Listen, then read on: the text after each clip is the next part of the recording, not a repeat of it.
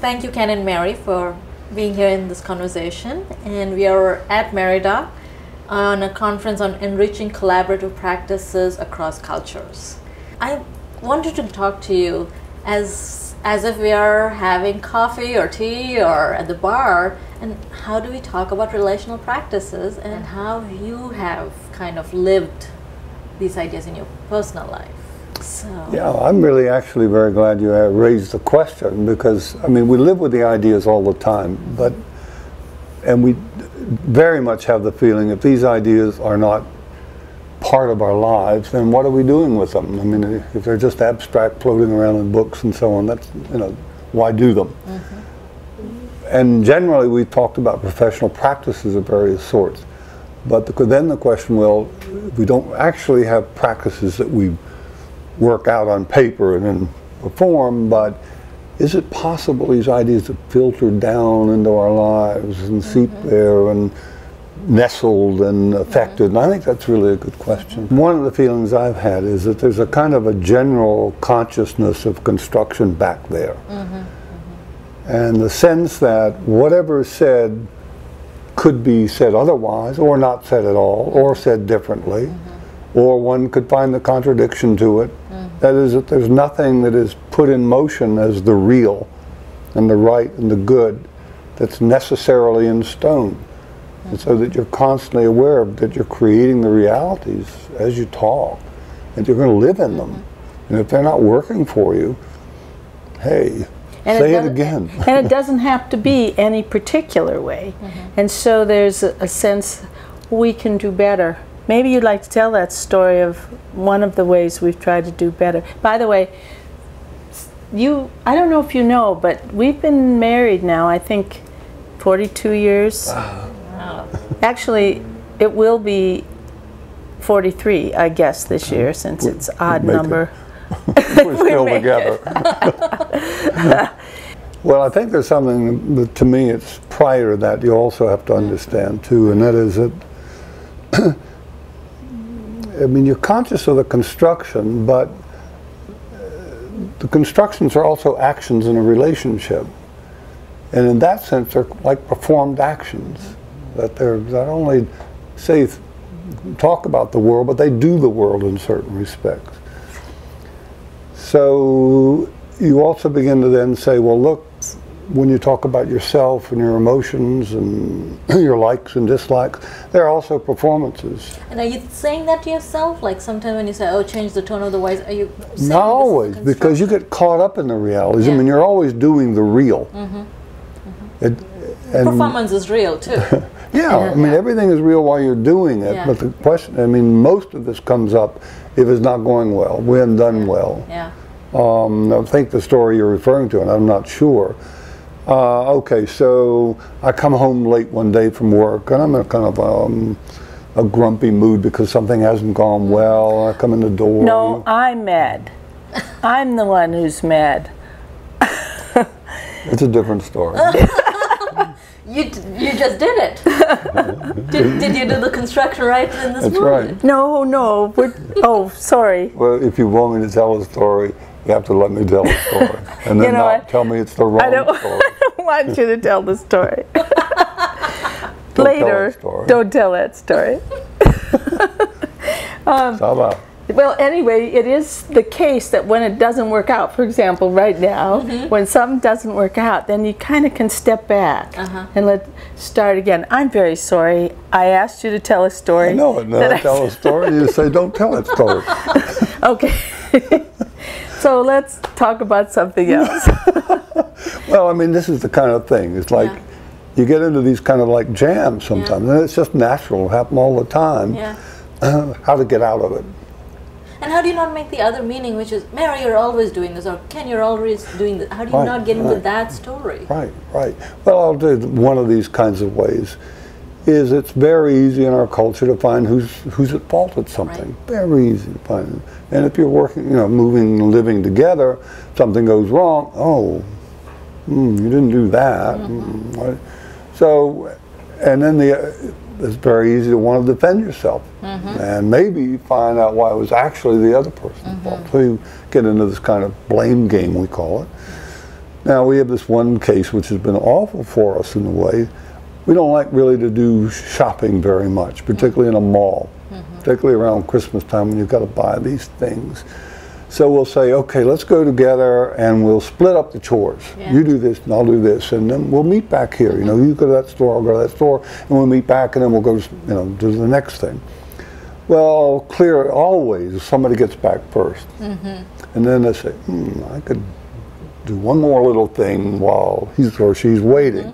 The other one comes back. Oh, well, where are they? Well, maybe since they're late, I'll just snip over here, and this may go on. We'll miss each other, and then we'll finally get together. Where were you? Okay. And then, well, where were you? Yeah. Well, I only went to do such and such. Well, you shouldn't have done that. I mean, you just get into that, and you can ruin an afternoon because you're like 4 moves into that game, and you've killed a day. Yeah. So then you realize, hey, we don't have to do that. It's like you're sucked into a cultural convention. Right. Why don't we just not do it? That's one of the things that we do that I don't know if we thought we'd talk about, but when something doesn't go the best way, not a terrible way, we don't do terrible anymore, but when it's not the best way, we can go back and sort of analyze it. So for example, we just cannot seem to meet at an assigned place at an assigned time because each of us is outthinking the other one. And so that we know about ourselves, and so we're forgiving that we're not good at that, right? Some of us are more forgiving than others.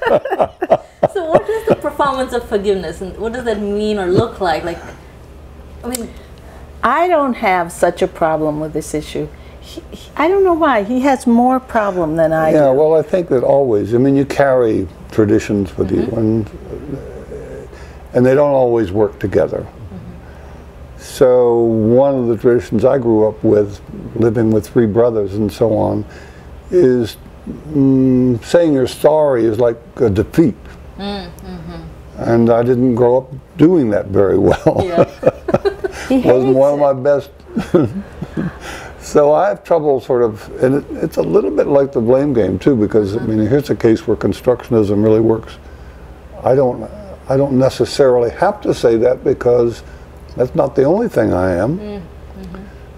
I mean, that's not like, oh, I'm only sorry. So sorry becomes a performance. And once I get into that head, then it's a little easier for me. So it's become easier, but it's not just something I traditionally do. It's like so is it a choice when you say sorry becomes a performance? Is it something that I'm now? I like the way you say the consciousness of construction. Are you consciously saying, okay, I can choose to be different, and I'm going to do this? Yeah, I mean the thing. I mean, you may feel differently about this, but if things are just going well, I don't think it comes into play very much. It's mainly when you hit the rough spots, or when you want to save something that's really good, like in remembering. Yeah, I was going to say, there are times, lots of times, when I just have the greatest time with him. And I want to, and I just want to step back from it for a moment, just to say, wow. Yeah. We've had this feeling sometimes when you look back on a period, you don't quite remember anything, and you're really sorry you let it go, or how could it have gone? Where were we last year at this time? And I can't think. And that trying to create memory by articulating it. So we'll probably, when we leave Merida, when we're on the plane home, we'll probably have a set aside of time to talk about what were really the greatest moments of being there. What did we really value? So bringing that appreciation, the wow feeling, kind of engaging with it in a way that you're stepping away, but you're still carrying it with you. Right. And then do you want to talk about the drop box? Oh yeah. Go ahead. Well, you made it up. Yeah. All right. Well, we had this experience about Christmas time we got, you know, the usual letters where everybody's doing great. Our whole family's great, I'm great, everybody's wonderful. But someone sent us something where they each of the couple, they would say, what was the best film you saw? What was the best moment in nature for you that year? What was the biggest disappointment? What did you feel good about as an accomplishment of your profession? And they would just do these things. And it was really interesting for us. I mean, I read it with great interest. And they had different things, too. So then I thought, we started thinking back, well, what would we answer? And we thought too much was like blurred about the year. I mean, what movies did we actually see last year? Well, you have to think about it for a bit. Then you say, well, which one was the, I mean, what was the best accomplishment? You really have to do some thinking. We thought, well, we're losing those things. So what we've done this year, this is the Dropbox. We have a file called Nominations. Oh, neat. I see. Yeah. And we keep it in Dropbox so both of us can go on it. And anything that really is really good, and it could be disappointing, like a death, for example. You go on Dropbox and you put in there, what was the best dish you know, if you ate something really nice, you put, what was the best dish? And this is a nomination for that. Or what was the best experience in nature, or something like that. Best sex. So play, bring in things that you can and you play can add a category. If you think of something and then you add a category because it isn't there yet already. So in either one of you just puts that question out, and then whenever you have that experience, you can drop your You can drop it in there as a nomination. Right. Dropbox, is that the where you upload files, that kind of Dropbox? Or, okay. It's like a cloud. No, it's a metal box. I just want to show you know. It's like a cloud, and it's on Mac. And it's a little box, and you can put a thing in there rather than sending it by email. Got you. Or putting it on a flash drive. See, we're not totally. I don't think you are. I don't think. Pretty close, but yeah. I just want one of the other things we do is we used to, when we had made the photographs, actually printed them. I mean, nobody does that anymore either. But so we'd have these pictures of our kids, but knowing they would see these little albums, we were very careful about what goes in there, and we take things out if they're not looking happy, like. So we were constructing them as having a happy childhood. So none of the bad pictures of the kids ever got in. Of course, we didn't do any bad pictures of us either. No, those went out the door. Right away, they never made it to the album. Right. So then this is a construction of memories in terms of what you want to hold, with what intention? That it creates the future, or is it just about the memories? Well, it's partly what you carry from your life, and whether you look back on it, oh, I don't know, that was pretty bad or difficult or barren or whatever, and it's a way of kind of filling it up with really good things. So it becomes a resource. I mean, I used to do this, what I'd call a Regentag book, or rainy day book. Rainy day book, which is? Well, it's, you know, because always there are disappointments in life, things, but there are also some good pieces. And sometimes you feel like, oh, this is not going well, and so you've saved these things where somebody writes and says, oh, I just love what you wrote, blah blah blah blah blah. I got one the other day from my student. And rather than just throwing them away, they just become part of a thing that, well, if you're really feeling down, go back and look at that a little bit. It's not so bad. Oh, it's a rainy day, so it can give you that lift to the up. Right. That is good. I'm going to have to do that one, because you get the other ones too from your students, right? Exactly. Are you teaching? Are you teaching anything? So what is we supposed to be learning? And then you throw those away. Because it's so much easier somehow to be hurt by something that's a little critical than it is to feel totally out of this world. If you know, like course evaluations, you get 19 great ones and 2 that say, wish I hadn't taken the course, or would have learned more in basket weaving or something. I want to go back and talk about emotions for a little bit, because we passed by that. It's another story that's sort of interesting. Okay, you know, we sort of treat emotions as being natural. It's like they just happen and they're like genetic. Well, if you look at it from a constructive standpoint, you know, the various categories of emotion we have and the way we do them are all parts of cultural history. We've made them up. Yeah. And you can do them or not. But are you saying my emotions are made up in the sense of what I'm feeling in that moment or something? Well, whatever it is you're doing is part of a tradition. I mean, you just don't like collapse in a moment. You don't just shout out, you know, I'm furious. Like, and you say, why? And I say, well, I don't know, it just happened. I mean, you're furious at certain things, not anything.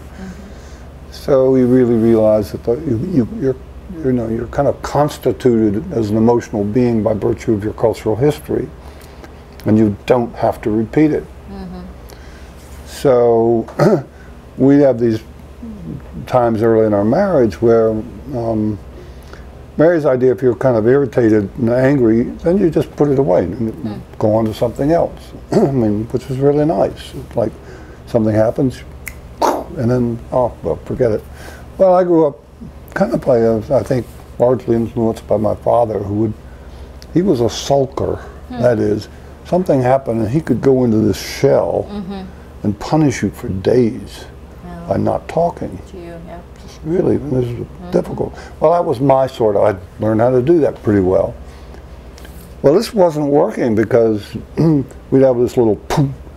She'd just get over it in 20 minutes, I'd be there. She's happy, skipping left. Exactly. I mean, that's the worst. I'll sulk some more for that. That's fuel too. And she's like, oh, come on. Anyway, so it wasn't working. Do not say you sulked overnight, because you never did. Oh, yeah, that's another issue. You used but to a like long to time. really I could go exaggerate. on for hours. Yeah. A little drama helps to bring out the point. Yeah, right.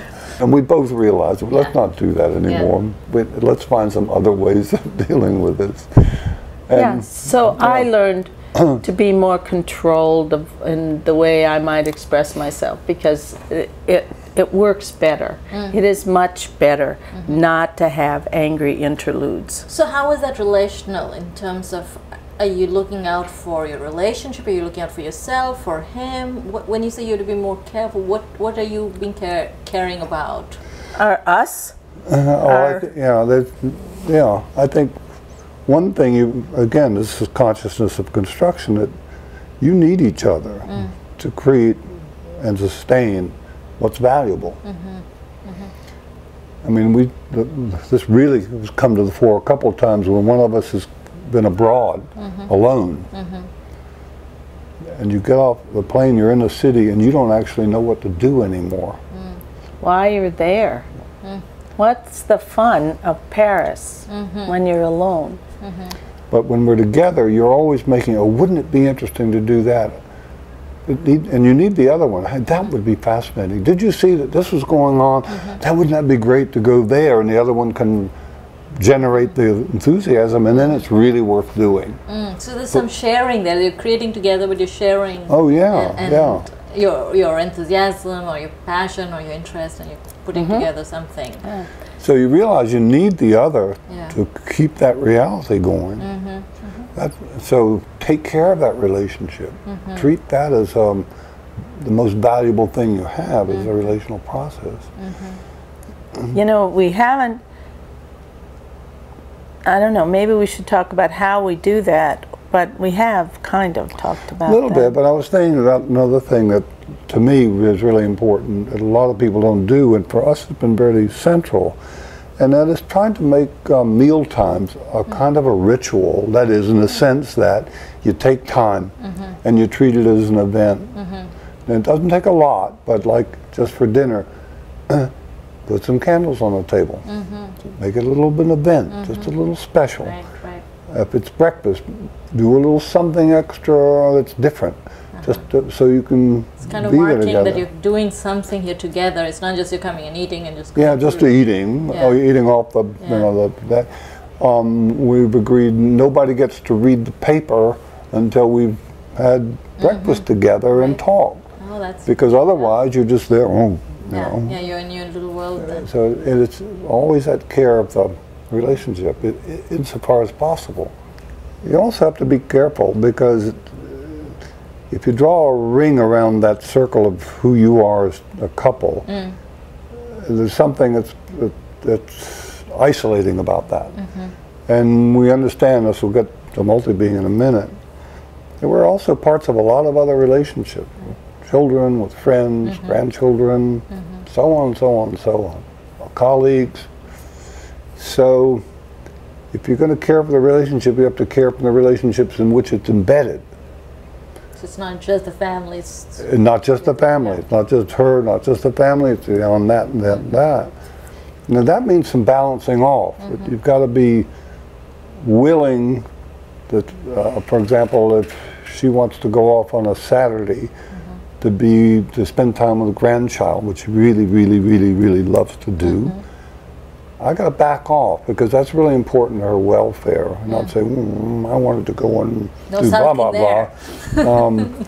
You know, give some space, give some time, because it's really going to it's the whole relational complex that you've really got to care for. I like that relational complex. Yeah. The multi-being issue, I mean, it's sort of come up as part of the writing, and it has to do with this being made up of a lot of different relationships, so that everything I'm saying comes out of other relationships of which I'm a part. All the words are words that have been used together with other persons, the way in which you do anger, the way in which we do everything. So it's trying to recognize, and you might say that anything the person is not who they are. There are also other things. And the way in which you can use that in many ways, and either use it as resources, or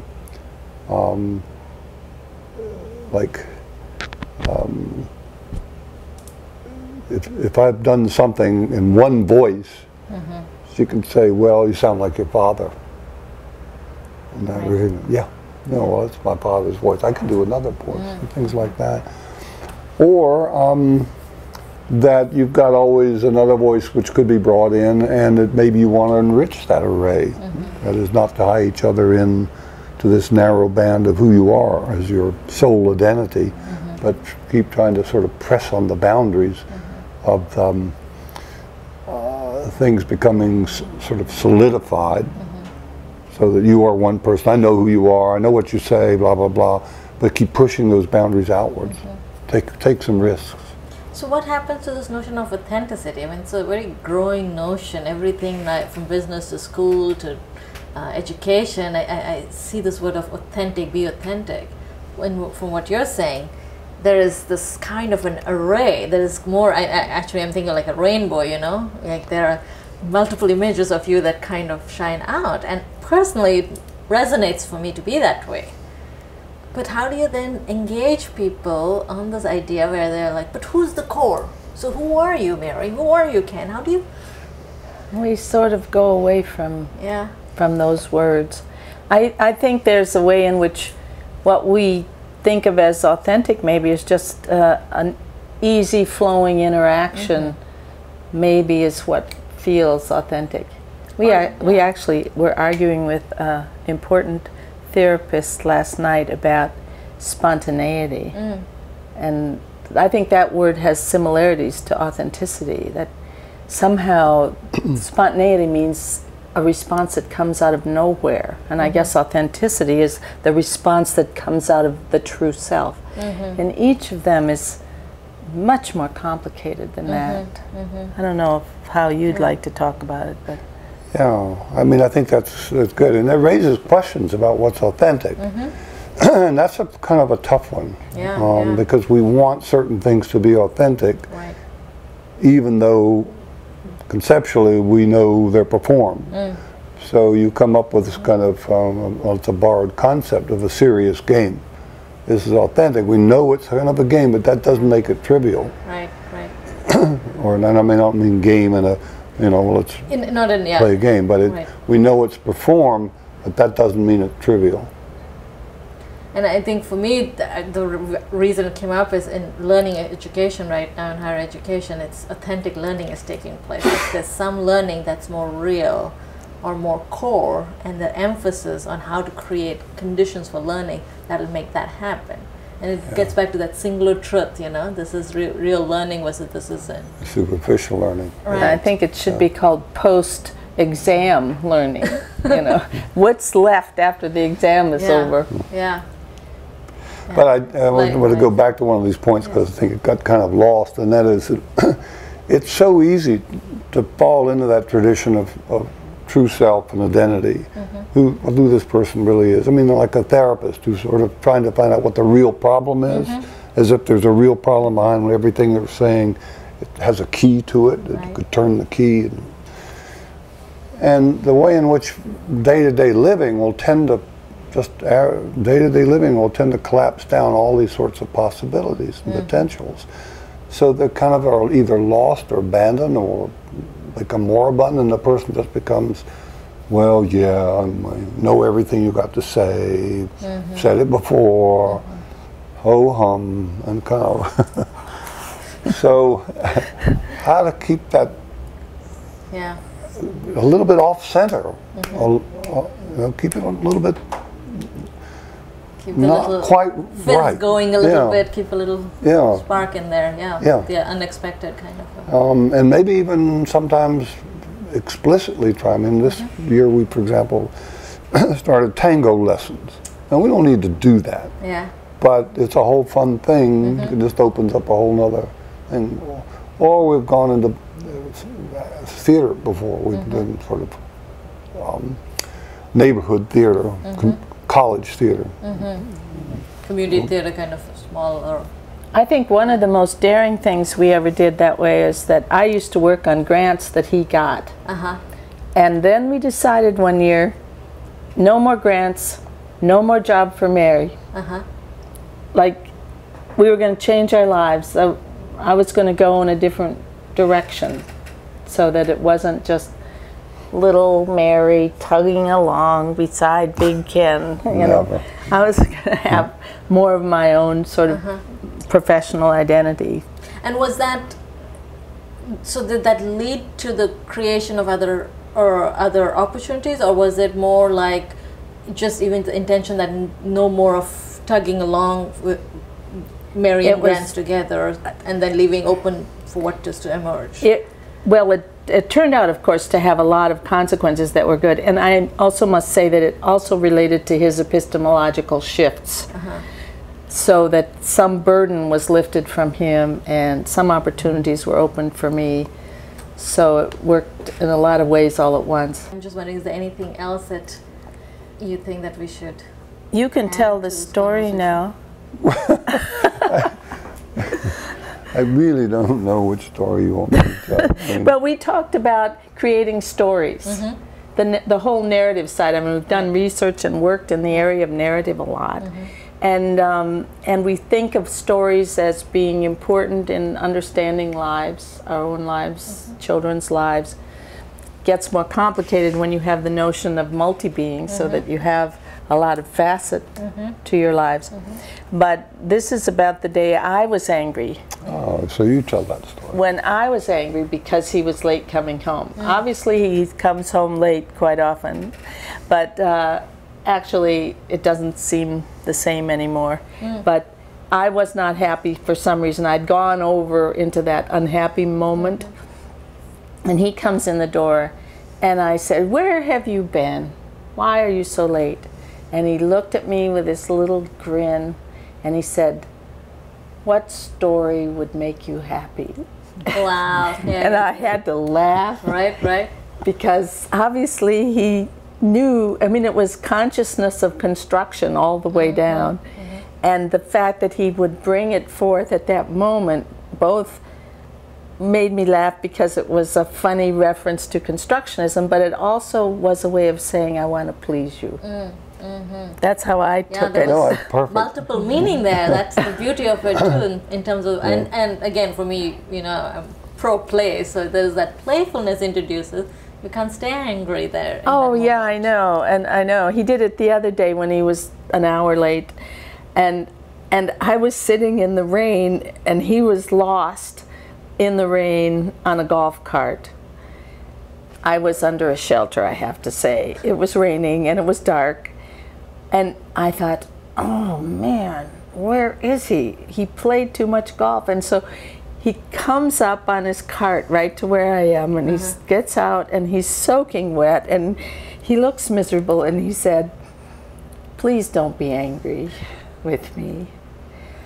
So I've had a hard time because my friend had lost us on the course, and I couldn't get him to turn around. So, yeah. Pleading. Sometimes it's just a request. I mean, what you're saying is that's also construction, where he gets to say how he wants you to perform.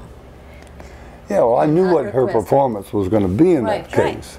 And I said, please don't do that right now. But you could, that's where I've heard about couples, you know, like you could also have already revved up because you knew that she was getting angry. So you come in angry, she's angry, and neither one is conscious, and boom, they go. Yeah. Versus you came in, what do I want to construct, what do I want to create here? And you put that out.